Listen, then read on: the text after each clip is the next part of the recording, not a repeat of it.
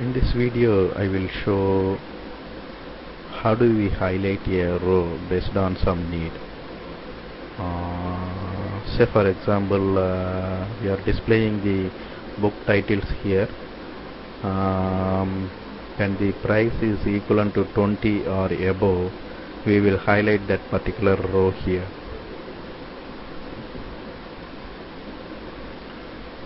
So what I'm doing first, I'm selecting the report.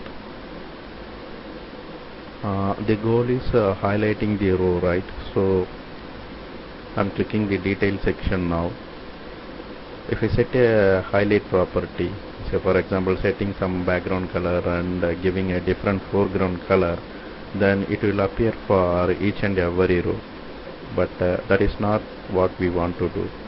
What we want to do is highlight the row when the price of the book, this one, the price of the book is more than 20 or equivalent to 20. So I'm choosing the property table row 2, which is a detail. I want to set background color for this. If I set the background color directly, then it is applied to all the rows. So I want to apply the background color selectively. So what I'm doing is I'm picking the expression again here.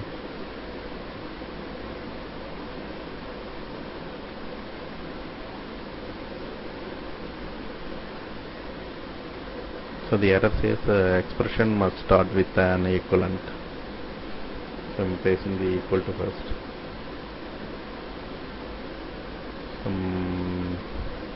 I'm using the immediate if statement, which is a VB or even C++ user knows this. Immediate if. I'm placing the expression here. Expression is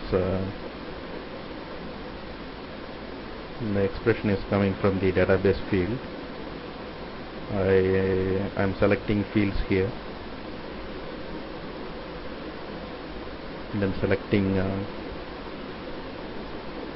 price, because based on price we are going to form the expression. Here in the immediate if the selected price is displayed, this value should be greater than or equivalent to 20. If that's the case, the true part is color.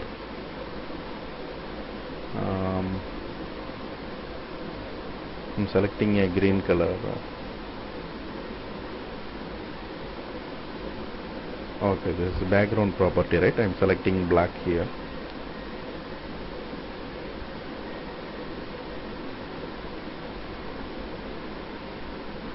Otherwise it is white.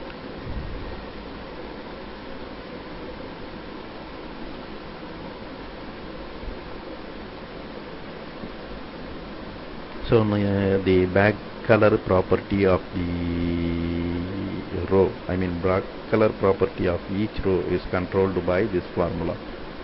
So when a report is executing the detail section, it will pass the price for each row, and the background color for that row is decided based on the expression evaluation.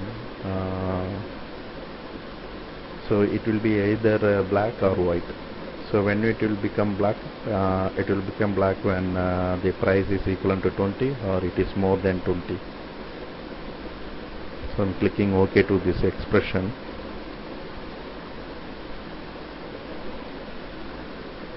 The detail is still selected here. I set the background color based on the expression. Similarly, the foreground color also I am specifying it based on some expression. Let me copy this expression, it will be useful.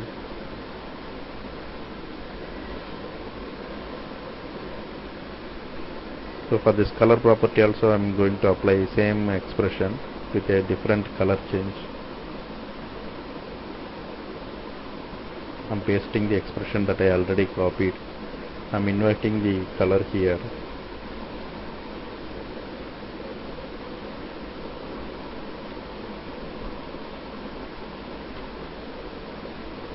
And I am clicking OK to this expression. Saving the report. Now we will run the report and see how it is working.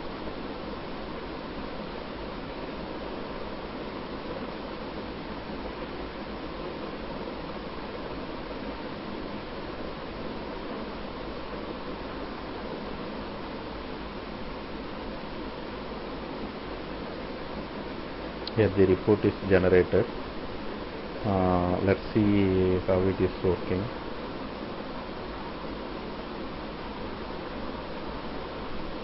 Look at here, there are two books which is highlighted here. The book is 22.95 and this is 20, that's why it's highlighted.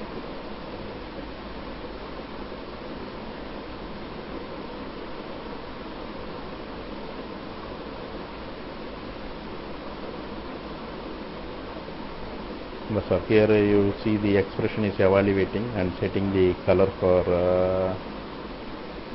these rows. These rows have price more than 20 or equivalent to 20, and we are having a black background color with a white foreground when this price condition meets the expression that we provided.